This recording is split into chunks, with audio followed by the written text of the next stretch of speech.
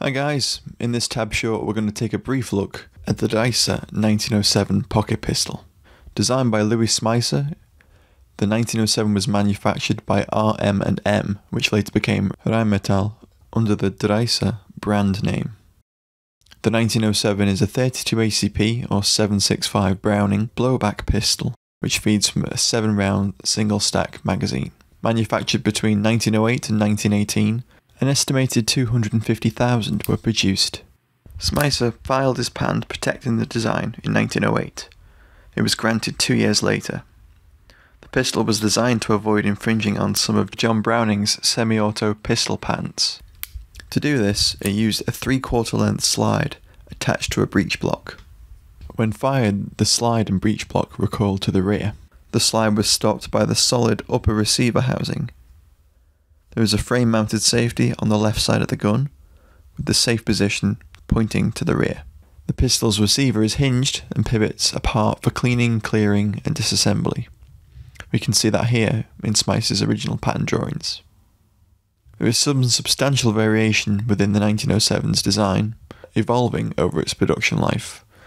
Early models lacked the scallop slide that we can see on this model, and internal changes were made as well with the addition of a disconnector. To cock the weapon, the slide is grasped at the front and pulled to the rear to chamber a round. Spent cases are ejected out of a port on the right side of the pistol. Here we can see the protruding cocking indicator at the rear of the gun.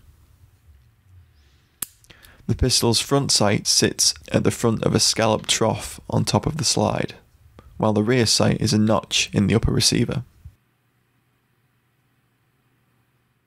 The 1907 has a magazine heel release, typical of European pistols of the period.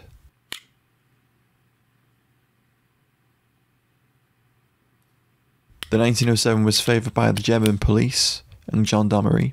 It also saw service with elements of the German and Austro-Hungarian armies during World War I, but the 32 ACP cartridge is diminutive for a service pistol.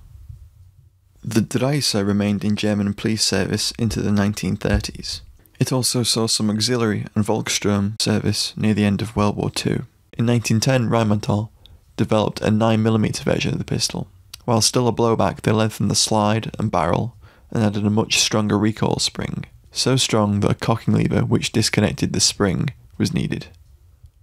This version, often referred to but not officially marked as the M1910, was almost adopted by various German police forces in the years leading up to World War I. But RM&M faced production problems and the project was abandoned. I've written a more detailed blog to accompany this video. You can find that on our website, thearmourersbench.com. I hope you've enjoyed this quick look at the Dreyse 1907. If you'd like more information, I highly recommend checking out Ed Buffalo's articles on his blog, The Unblinking Eye. And our friend Matthias over on CN Arsenal has also done a more detailed look at the 1907.